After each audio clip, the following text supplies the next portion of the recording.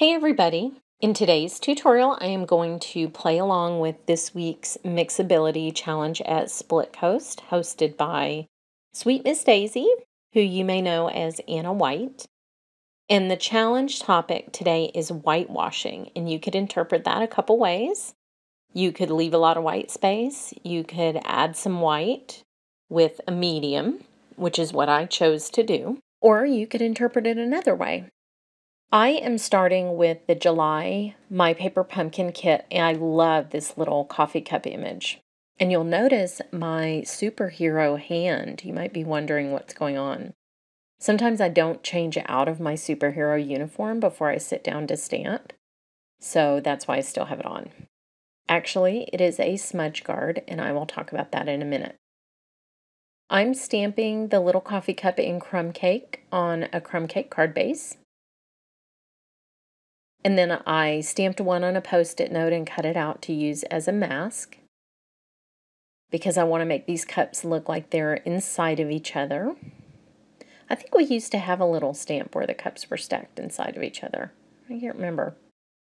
Now, once you've done two of them, and I kind of want one going the other way, I can actually use the Post-it note to figure out where the next stamp needs to be. I want to make sure that it's not covering up part of that handle, but I do want it pointed the opposite way of the second one. So I just kind of take a peek at that, and then I can move it down and cover it up once I get an idea of where that needs to go. So once that's in place, I can stamp my third cup. And did I already say that was crumb cake ink? It is crumb cake ink. I basically don't want to see the stamp outline. This is going to be like no line coloring. So that's why I chose that color. So that looks good. And now I am going to take my absolute favorite colored pencils in the world, my Luminance pencils. And since it's a whitewash challenge, I am starting with a base of white. This is actually one of my favorite things to do with Luminance pencils, because you can lay down a bunch of white and then come back with color and blend back with white, but then you always have a little natural highlight underneath your color if you just want to leave some spots blank and let the white underneath show through. Now you'll see me moving my fingernail around the edge of the image.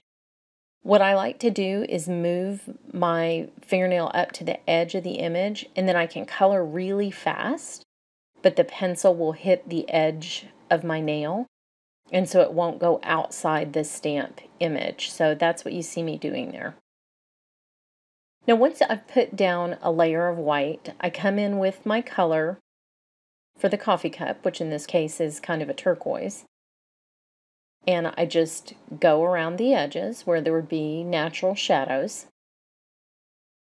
But you'll see me going back and forth between the turquoise and the white. And this is really important because you need to build up 5 or 6 layers of this oil-based pencil for it to really get smooth and creamy and for your pencil lines to go away. Now I'm shading this cup with a dark purple. That's a good shadow color for any blue.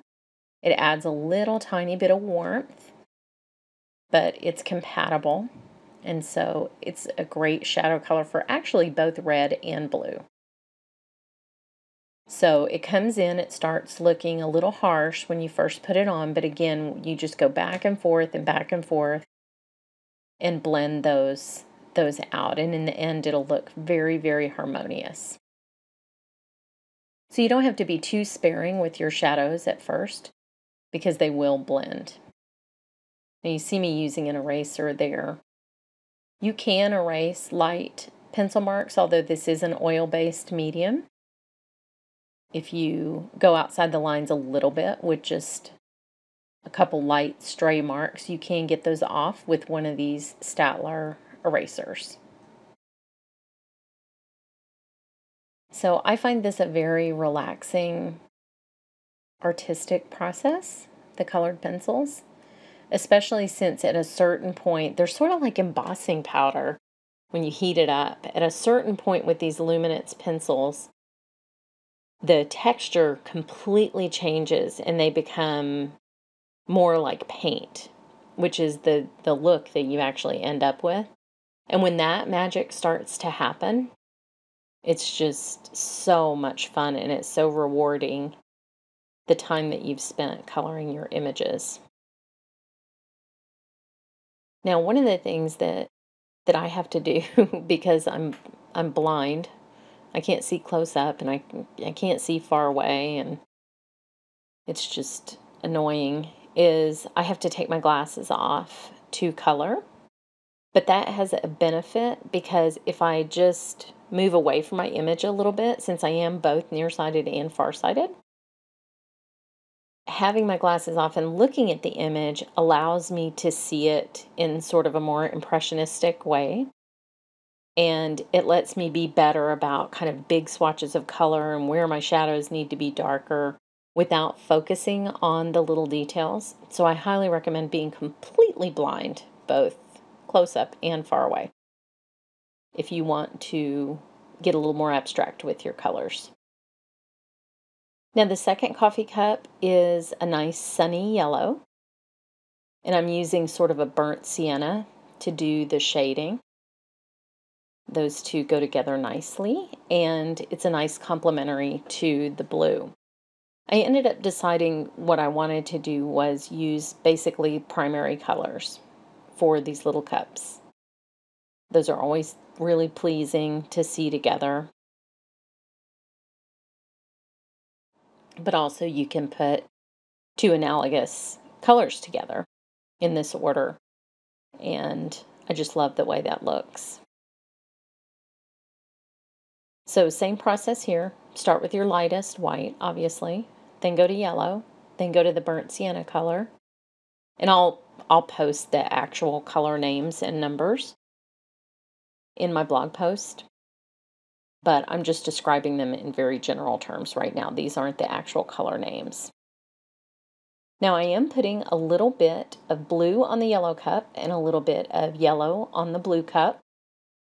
I love colored reflections and colored shadows, and so that's something I like to do every time I have two colors near each other on two different objects. Now this is a brilliant red color. It's actually kind of a poppy color. And I noticed as I was coloring with this that it had sort of a very hard, rough feel to the pencil lead.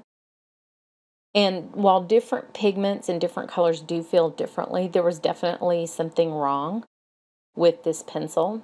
And if you are coloring with a pencil and it feels like it's sort of scratching the surface of your paper, just sharpen it, and instantly it turned into the nice, soft, creamy pencil texture that the other ones had. So always try sharpening it if something feels kind of not quite right. Took me a little long to get that done, but I did it. I was sort of involved in what I was doing.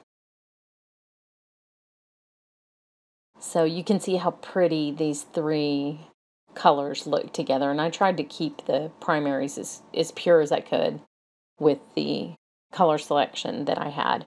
This is a nice big set of pencils, so you have tons and tons of options, but I didn't want them muted. I wanted them sort of pure. I do like to leave some of the pencil lines in the middle of the highlight, the white highlight, because I don't know, it just looks more realistic to me to have those little lines. Now, the red also takes purple shading beautifully, as I said, and so I'm actually using the same pencil to shade the red cup that I used for the blue cup. Those two colors are beautiful together, especially on florals. If you have a nice violet and a nice bright red, they really play well together. So here I'm adding red to the yellow cup and a little bit of yellow to the red cup, just to keep that little reflection game going. And I really like the way those look. That's the finished cups. I think they're really, really pretty. Now, when I finished with these, and they have nice light, nice reflection, nice shadow, I did end up going in and putting a table for them to sit on. I didn't realize that I hadn't really finished the scene when I stopped the video. So I just did that with a white pencil, and then I added some colored shadows, as is my custom. And the little stamp with the sentiment is from one of our My Paper Pumpkin stamp sets, which I just love. I could stamp that saying on everything. So I hope you've enjoyed this tutorial. Thanks so much for watching.